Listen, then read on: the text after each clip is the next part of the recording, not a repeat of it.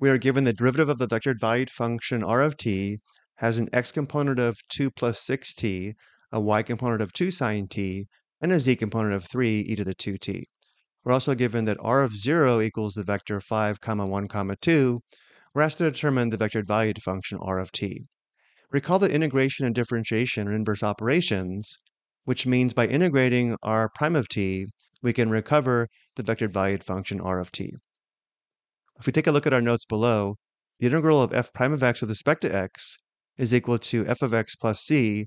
By integrating f prime of x with respect to x, we can recover the original function f of x. And we can use this idea, again, to help us recover the vectored valued function r of t.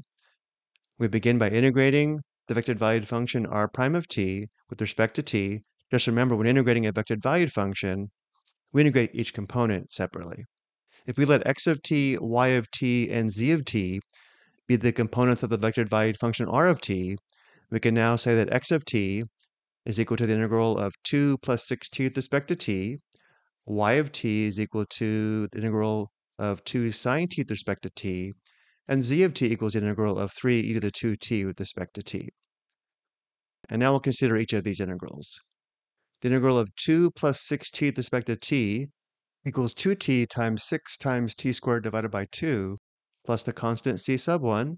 Simplifying, we have 2t plus 3t squared plus c sub 1. From here, we'll now determine the constant c sub 1 because we're given r of 0 equals the vector 5, comma 1, comma 2.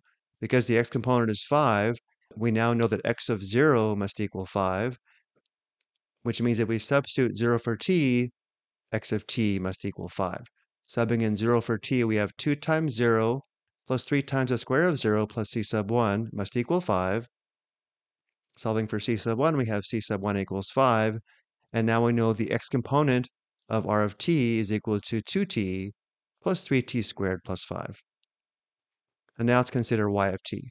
The integral of 2 sine t with respect to t is equal to negative 2 cosine t plus c sub 2. Again, notice the y component of r of 0 is equal to 1, which means y of 0 must equal 1, which will allow us to determine c sub 2. We substitute 0 for t and set y of t equal to 1. This gives us negative 2 times cosine 0 plus c sub 2 equals 1. Be careful here, cosine 0 is equal to 1, so to solve for c sub 2, we add 2 to both sides, giving us c sub 2 equals 3. Now we know the particular solution for y of t equals negative 2 cosine t plus 3. And then finally for z of t, to integrate 3 e to the 2t, we need to perform u substitution, where u is equal to 2t, and therefore du equals 2 dt. Solving for dt, we have 1/2 du equals dt. Writing the integral in terms of u, we have the integral of 3, and then dt is equal to 1/2 du, and 2t is equal to u.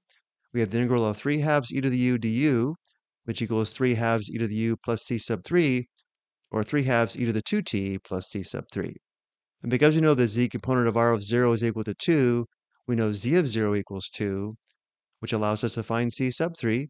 We sub in 0 for t and set z of t equal to 2. This gives us 3/2 times e to the power of the product of 2 and 0 plus c sub 3 equals 2.